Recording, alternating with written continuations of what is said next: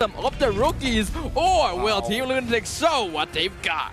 They know what's going on. Oh my god. Because again, it's telegraphed. You chose a my Hilda to god. go up against the Ling, and right now, Oh let's my be god. quiet. Oh this my is gonna god. be a first blood. First blood to Yamichi. A very telegraphed. You know. Oh my god. Yeah. Yeah. I could be wrong. Yamichi or Yamichi means every day in Japanese, so he's just doing this every day. And here's the thing, right, HomeBois, you're being a little bit too obvious. You're picking up the Hilda, going up against the Ling. They know what's going on. They know what's going on. And now they're fighting again. The Jikundo onto 2 members. Amal, though, gonna be pushed out. He does still secure the Little Wanderer, though. Honestly, that first play from LUNATIX, it seems so smart when you think about it. I'm kind of surprised more teams don't do that. It seems so obvious. Yeah, right? It's like, they're probably coming here, right? Yes. We probably can kill them, right? Yes. And then they did. Yeah.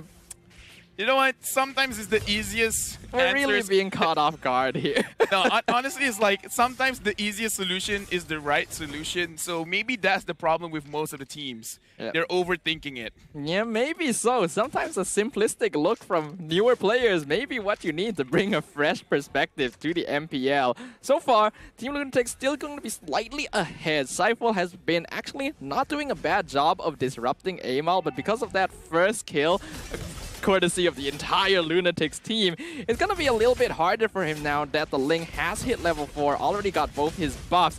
Chibi doing a fair bit of damage here, but it's not gonna be enough as well. Yeah, right now we can see Yamichi clearing the lane, trying to run away. He has level 4 for side of HomeBois.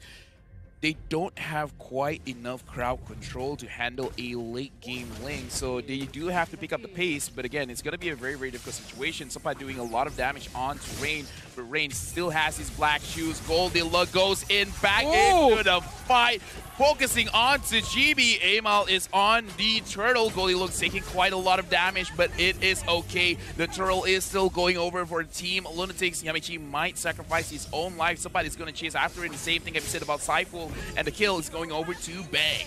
But all of this is actually time wasted. You can see how well Team LUNATIX splits up the fight and uses Goldilocks to just distract people for objectives. If we look at the emblems, once again, full damage coming out of Team LUNATIX. They have 2 killing sprees and a high and dry as well. So they're not caring about defensive options. They don't mind if they die as long as they take someone with them. I don't mean this disrespectfully, but the way that they're playing is like ooga booga, you know? It's like damage, damage, go, go, go. And you know what? I'm changing the way that I play this game. I'm changing. I swear I'm changing. Right now, Yamichi is trying to zone Anip as well as bang out. Chibi is there. Chibi is doing quite a lot of damage. Sapai coming in from behind, focusing on to Min. Min is taking quite a lot of damage. The flicker has been used. Yamichi has to retreat as well. Goldilocks, it looks like he was planning to do something, but they're gonna go be a little bit passive for now. That was actually a really good eye for an eye from Sabat. He got a stun on both Rain and Mint at the same time. It's just that HomeBois were too far away to follow up on it. Otherwise, that would have been beautiful for the HomeBois. Just a little bit unlucky there. But right now, Cypher gonna be continuing to disrupt Amal. Not sure if he's gonna be successful though. Here comes Yamichi and Goldilocks. Yeah, Cypher is doing the best that he can to disrupt the farming from the side of Team LUNATIX. But again, this is a situation where it's being a little bit too obvious. He is doing the right thing. It is his job, but his job is made difficult just because it's telegraphed. HomeBois, they need to put a little bit more pressure on the side lane to make sure that none of them could roam, or they just got to put a lot more people with the Hilda to actually do something. Chibi taking quite a lot of damage, and he is able to escape. But look at Amal. Amal is thinking about it, but it looks like he's not going to go forward. And Yamichi, yeah, the wall. The wall was not kind to you, my good sir. But again, throwing away his life means that Team LUNATIX can take another turtle. Sapat not going to be able to contest. Chibi already chased back. So they are still accruing a slow net worth lead by taking these objectives. If we look at the gold ranking, Mid at the top. Anip actually not too far behind. But other than that, Team LUNATIX are in control. But yeah, looking at this game, looking at all the lanes, I feel like this is the bigger advantage just because LUNATIX is winning the side lanes, making it so that for the side of HomeBois, Anip as well as Supply can't really help out anyone. And they're focusing onto Anip. Anip is taking quite a lot of damage, but it looks like he's still surviving. Chibi managing to get killed.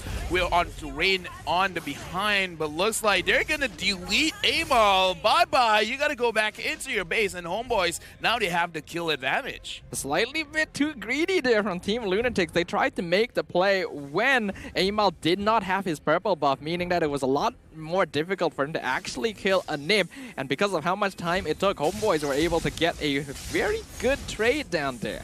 Yeah, looks like, at least for Goldie Look, he's building a little bit differently because before this, he had the Blade of Heptases, but then he followed up with an Oracle. For this game, probably not. Maybe he's going for a Malefic Roar just to make sure that he does a little bit more damage onto Supply with this Vendetta. Yeah, I think that's probably the case here from Team LUNATIX. You'd think that in this situation where HomeBois are actually more even than last game, they would want to play a little bit more defensively just to be safe. But no, defensively doesn't seem to be a word in the LUNATIX dictionary. So right now, they're just going to deal with more aggression as Seifel jumps in, gets stunned by Mint. A nice way of the Dragon, but right into the enhanced chain by Bang means that Yamichi has to leave. Yeah, I would say it's probably not the way of the Dragon that he wanted. He probably wanted to push him back into the turret. He actually pushed him away, so it was actually good for Seifel. And right now, Bang managing to get onto Goldie Look, and that's actually quite a lot of damage. I think even Bang is like, yo, that was more damage than I thought. That's the power of the enhanced scythe right there. I forgot which weapon it was for a moment, but yes, the enhanced scythe does a lot of damage. But here, Mint in a lot of danger. Flicker not gonna save him. A nice dive from the HomeBois. LUNATIX not ready to respond. Yeah, looks like they're a little bit well. Looks like another kill is going over to Chibi. I feel sorry for our observer. He's having a difficult time actually focusing which part of the map that he has to look at. HomeBois is doing a very good job now. Since they do have this Hilda to buy a lot of time in the backline of Team LUNATIX, they can go around and pick off weaker members of LUNATIX around the map. Now they're going to be contesting the purple buff. It looks like Amal is making the call. Just give this away to them. Seifel gets it. A strange decision, but okay. I think it's more of like a panic situation because they did not have true vision on where Amal is, so he could just all of a sudden fly over and use the Retribution. So it doesn't matter who took it, just take it. Right now, Amal has Berserker's Fury, so his burst damage is going to be a lot. For the side of HomeBois, they need to start to focus who will be their target. So they're doing quite a good job. And I got to say, Seifel and Bang, they've been working together quite well because every single time Seifel is there, Bang is there to follow up with the enhanced chain. And then everyone just collapses forward. HomeBois with 1,000 gold advantage, and Bang completing his Shadow Twin Blades is going to have a lot of burst damage right now. Anip, Bang, and Seifel, they're waiting for anyone to make a mistake.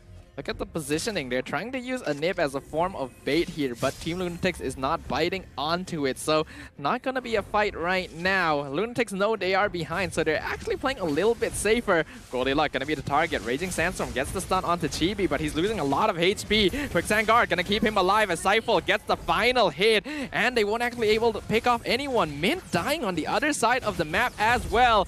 They'll pick the shutdown off on the Hilda, but the HomeBois are getting a lot of advantage here. Oh yeah, a lot of advantage, but it looks like it's not stopping Ben. Tried to go on to Amal. Yamichi is there, but looks like everyone has different priorities. That was a good kick, but no one's going to follow up, and Bang uses a flicker trying to get Rain, but he is punished. Sapat tries to run away. Sapat tries to fight back, but look at the damage that he has. Unfortunately, that was a bad flicker. All it hit no one. That's unfortunate. He would have been able to get the kill onto Amal as well. So Team LUNATIX actually bite back, and that's surprising.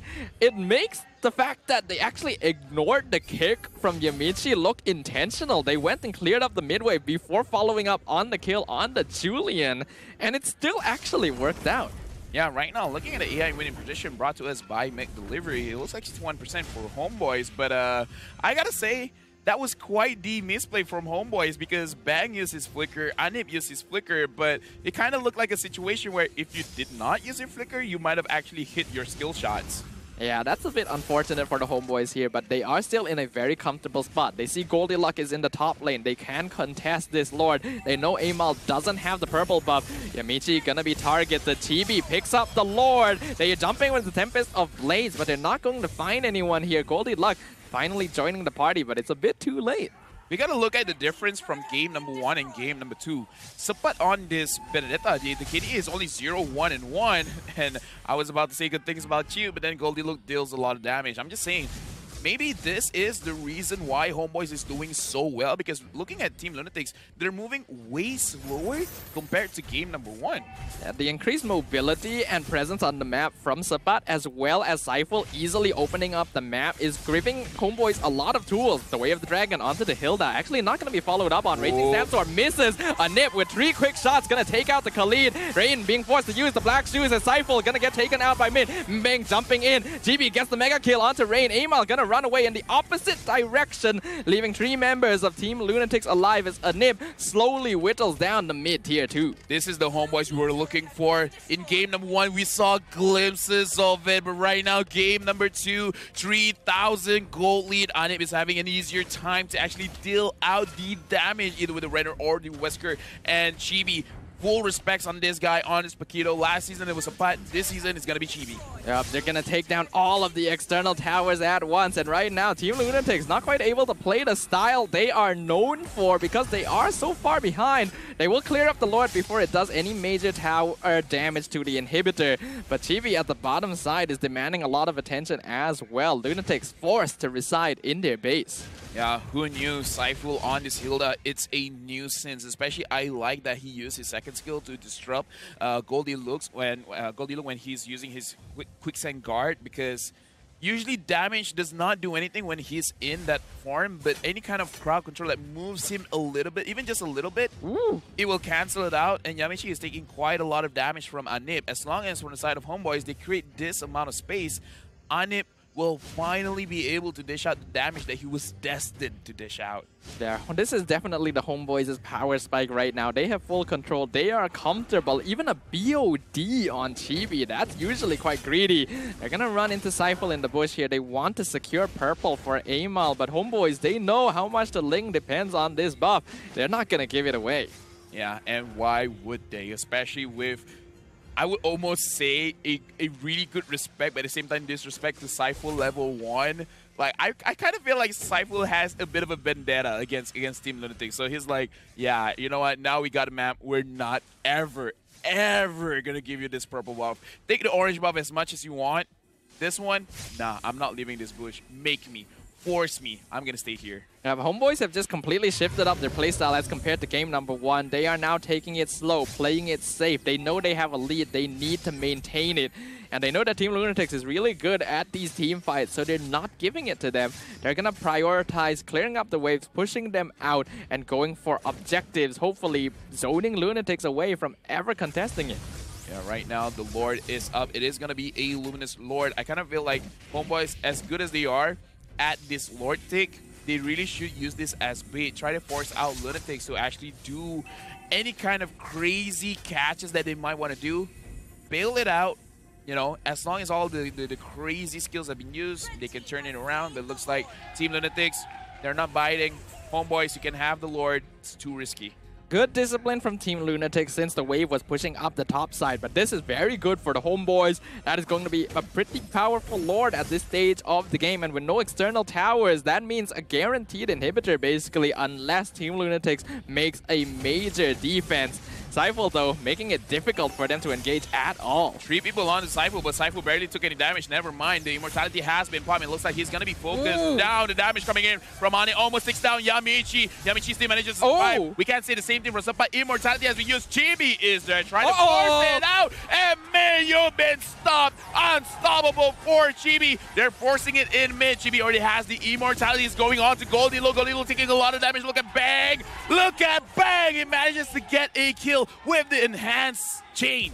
What a performance here. At first, it looked like HomeBois were overextending, but a beautiful eye for an eye catches out Mint and then Goldilocks. They've already taken one inhib. The Lord will break down another one in the top side. With only 3 members alive, LUNATIX can't go in. They're gonna be kicking Seifel. He might die, but it's okay because they trade out for Yamichi. They trade out for Rain. The crystal is wide open, and the HomeBois shall break through and tie the series 1-1.